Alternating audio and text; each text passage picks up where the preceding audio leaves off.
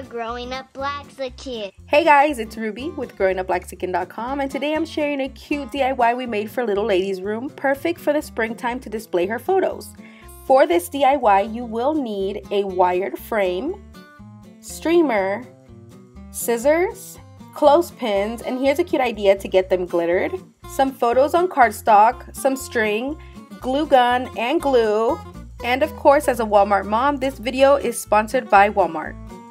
Add some cute flowers made out of streamers to your frame. Follow this easy technique using any size of streamer. Fold down like a triangle and fold again as if you're rolling it. Continue to do so until all of the triangle is gone, and then fold back and around and continue until all of your streamer is done. These flowers are super easy to make. Depending on how long you have your streamer will be how thick your flowers will be. We used about 3 feet of streamer, which is okay because streamer is fairly inexpensive and you can get so many flowers out of one roll.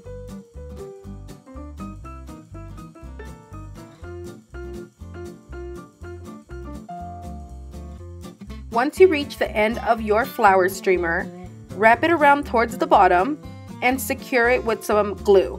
Be careful because the glue gun is very hot.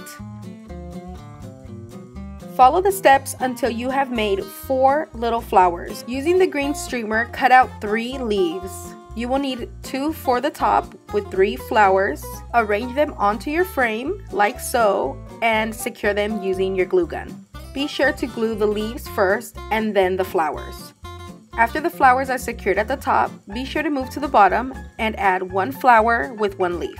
Next, go ahead and turn your frame over and add some string to hang it. This is totally optional. You can also just stand this on a dresser. It would look perfectly fine. And last but not least, go ahead and add your pictures using those cute clothespins and you're all done. Doesn't it look super cute? This is an awesome DIY for a bedroom or your home or office.